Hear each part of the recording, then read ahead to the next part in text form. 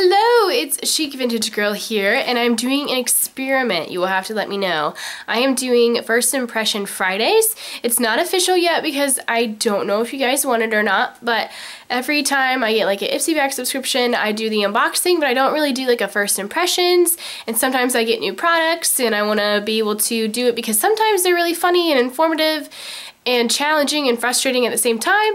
And I don't know if I'm going to really call this like love or hate it, or if it's fascinating or frustrating. I haven't made up my mind, so you can let me know in the comments below. But I did buy a foundation primer yesterday, and the only way I'm able to afford this stuff is through doing YouTube. And thank you so much for being a supporter and one of my beauties. I heart you forever. I wanted to just go ahead and test one out first, and I read really good reviews about it, and I have a green stick concealer. If you haven't seen this monster already, it's such a monster, it's so scary. And let me zoom in for you so you can see the scariness. But when I break out hard, and I have a lot of facial redness, and this is supposed to be a first impressions video, and I'm so completely, like my face, I'm so completely sorry about it.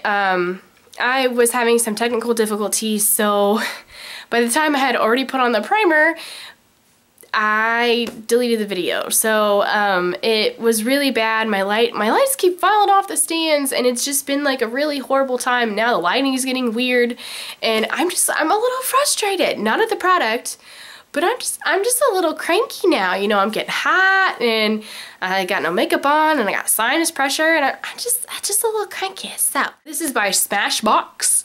It is $38, and it's really expensive. This looks like baby food, and I don't know if you could tell by the video, but it doesn't actually stain your face. I applied it with a damp sponge. You moisturize your face before you put it on, and I thought it was gonna be like a pasty, but it's not paste. It's silicone based, so it's really slick, and I like that because the only foundation primer I had was Mary Kay, and it was really waxy.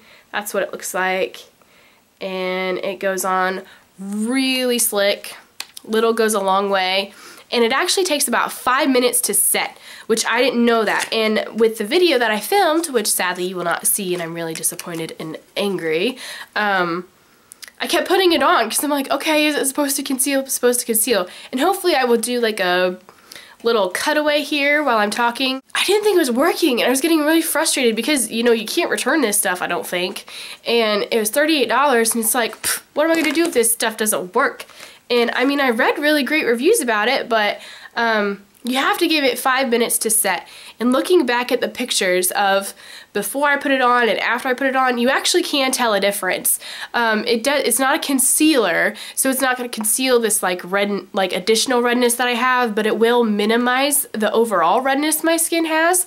And then I won't have to use that green stick concealer from CoverGirl so much, because I've had to put that like all over my face, and now I'll just have to put it like in the red area. This, I would say I am fascinated by it, or I love it, whatever one I decide to go with, but it is really good. You only get 1 fluid ounce, so I'm kind of nervous about using too much of it, so use a little bit. I am happy with this product. I would recommend it, but don't expect it to do complete miracles for you. It's a thin layer, and it doesn't really smell, and it's good, and it's not really reacting with my skin, which is nice. Thank you so much for watching this video. If you like it, thumbs up. If you have any questions, leave them down below. All my links are down below: Facebook, Instagram, Twitter, and Pinterest.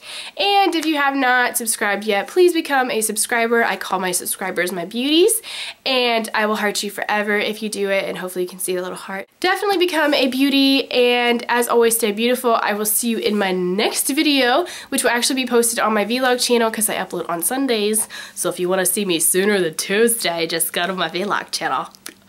But I will see you guys later. Bye.